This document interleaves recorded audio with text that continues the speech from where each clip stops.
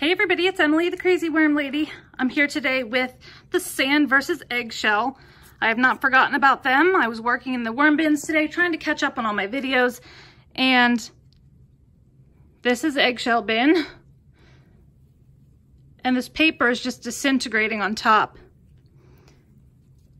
And we've got so many worms in here.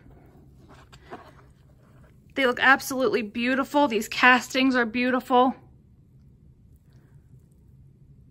It's a great consistency. It's flaky, but definitely moist.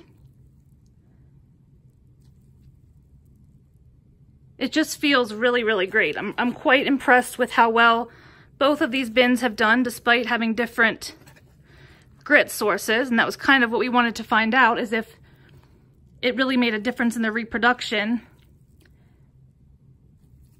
And I want to continue this for a while longer. I've been taking it really slow in here, and there is still a lot of room in this bin that we can keep feeding. So I figure, why not keep going with it for a while and see how these worms do. But you can see there's worms like baby worms, adult worms, so they're definitely reproducing.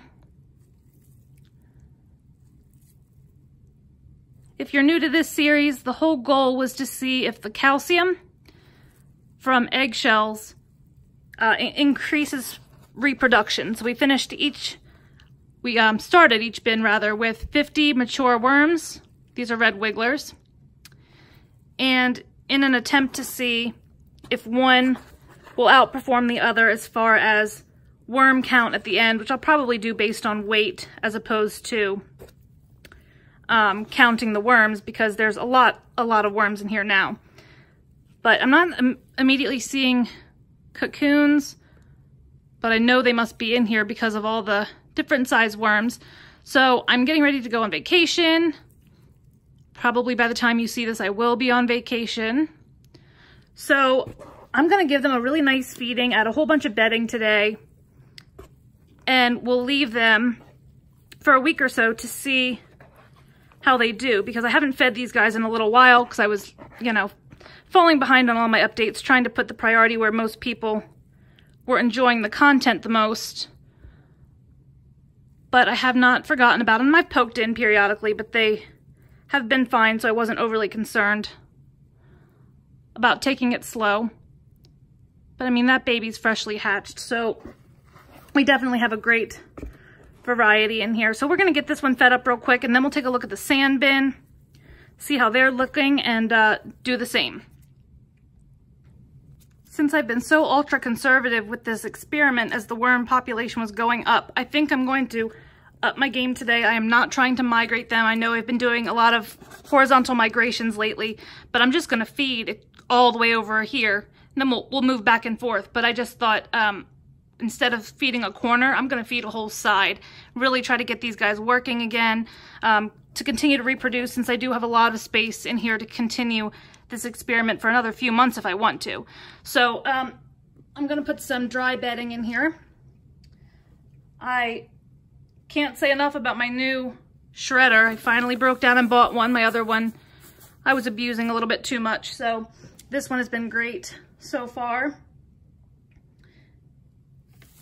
So that's 2 large handfuls of bedding, and we'll get them fed. Okay, so large feeding for them today. Gonna sprinkle in some eggshell. I measured this out ahead of time. I had this coffee filter. I'm just gonna throw a coffee filter in each of these as well. And I have a really large wet blended feeding. We're gonna do full, what I guess is about 2.5 cups when this is completely full of blended food. So that is a ton of food for this system. Although it is mainly moisture, when the food breaks down. But I'm going to also add a little bit of coffee to each bin as well. So here's another coffee filter with coffee in it. And I'm going to top this with some more dry bedding because that's very wet so it can absorb. And I do leave lids on these bins. That way it won't get overly moist. Just like this. That's 2 good handfuls here. And then I'm just going to loosely sprinkle some castings across the top and pop the lid back on. And we'll take a look at the sand bin.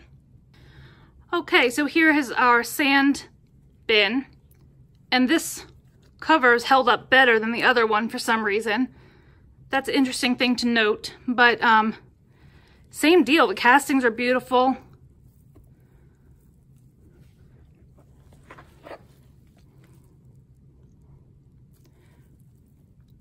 Worms of all sizes. This bin feels a little bit more wet than the other one, although neither bin had any moisture on the lid. But whenever there's castings along the walls, that's usually because the worms have been climbing about because condensation builds up, and so they naturally kind of follow that condensation to see what else is out there. So it's not a problem if you see some castings on your walls. It's really not a sign of anything wrong as long as your worms aren't all over the walls. But although that cover held up, I will say the castings in both bins look really fantastic. So we'll do the same thing over here, give them a really huge feeding, and leave them for another week to finish this up and kind of start getting more aggressive with the feedings.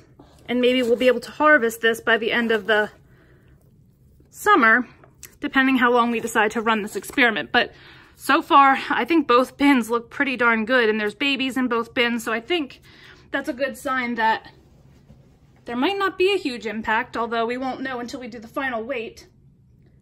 I'm gonna do 2 handfuls again on the bottom.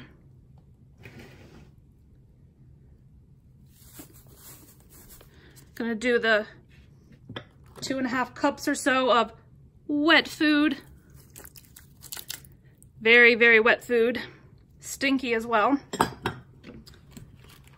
Got my sand in my coffee filter. And then I'm gonna put a filter with the coffee grounds in here as well. Gotta do everything equal. And it's not a 100% science, but I try to make it as close as possible. So I'll do another 2 handfuls on top. I'm gonna cover it back up with castings, and we'll follow up and see how they're getting along now that they've got a lot more bedding and a really large wet feeding.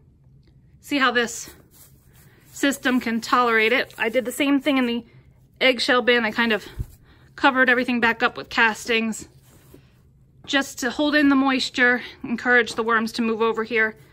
I did not put a cover back on the eggshell bin, but I will just keep this one across this bin. Since it was in here, it needs to stay in here. So let me know what you think, guys. Drop those comments below. Like this video. Subscribe if you'd like some more content from me, and I'll be back with you guys real soon for an update. Hope you have a great day.